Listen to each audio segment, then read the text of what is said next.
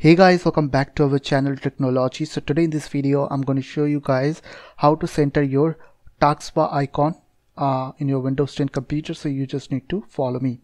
So first of all, you need to download this software which is called Taskbar. So I will give you the link on my video description. After go to this website, you have to click on this download now button, and now you have to click on this Softpedia source download US, this one.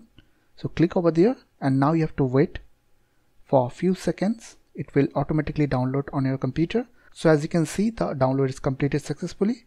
So now I'm going to show you guys. So here's a zip file. So just right click over there and click on extract here. And after that you will get this taskdoc.exe file. So double click over there. And as you can see, all the icons are in center. So if you want to set your default setting, then just right click on this taskdoc and just click on exit button. After that it will go your default setting. So I hope this small video will really help for you, and please don't forget to click on the subscribe button, like button and share button. And if you have any queries or question, then comments down below. I will see you guys in the next video. Take care.